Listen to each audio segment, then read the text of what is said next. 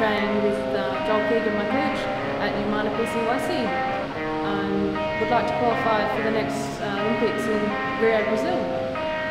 Represent Australia in women's boxing.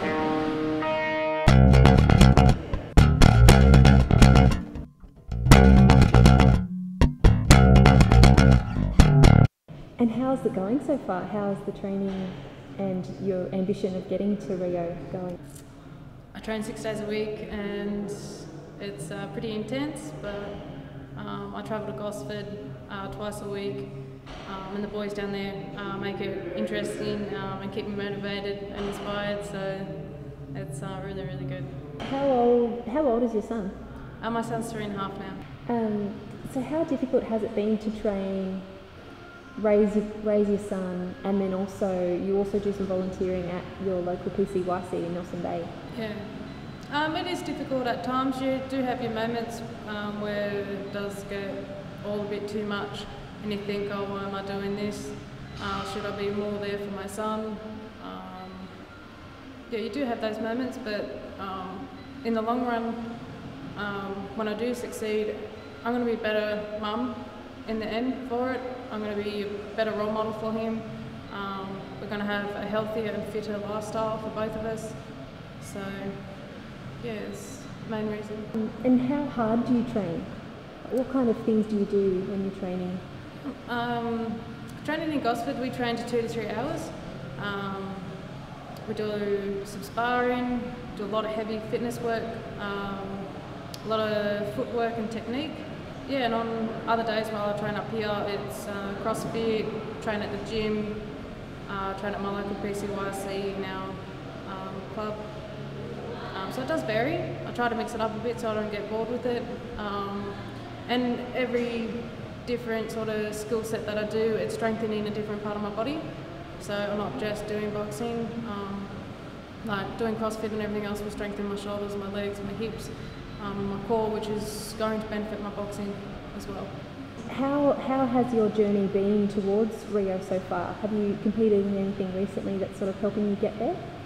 My journey so far has been a lot of ups and downs. I've just got back from surgery, threw myself straight back into it because I'm just so determined to reach my goal.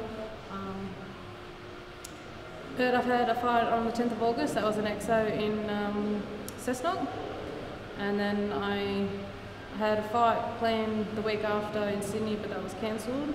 And then I threw myself straight into Golden Bells, which is one of Australia's biggest tournaments. And then I walked straight into the final on Sunday.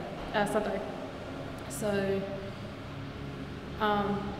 that was pretty tough. I had to fight up at 60 kilo, I weighed in at 58. The girls were a lot bigger at that weight. But all in all, I broke a nose, which was fun, and I got silver. So it's a pretty good effort.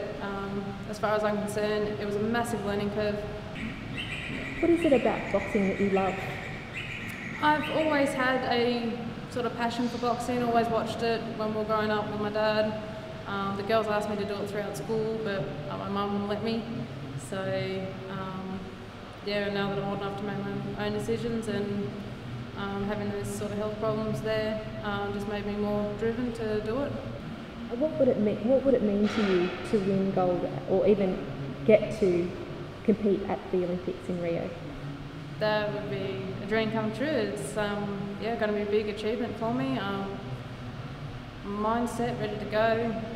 I'm so determined. I'm very driven. Very passionate about the sport. I just can't wait to get there and compete. And you're also very passionate about educating children about health and nutrition. Is that something that you're hoping to do in the short term, or is that sort of a longer plan goal to sort of? Short term and long term.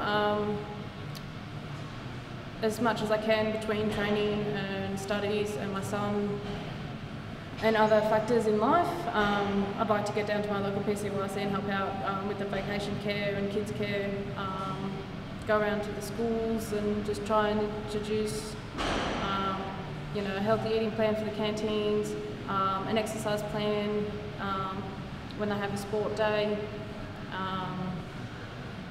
not only that, like try and get it advertised in papers and catalogues, those sort of things. So another good reason that I'm doing it is when I reach my goal, I want to be able to inspire other women,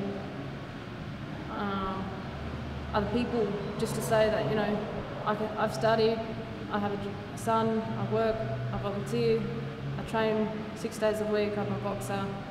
You can do it too. If you're out there, stick to it.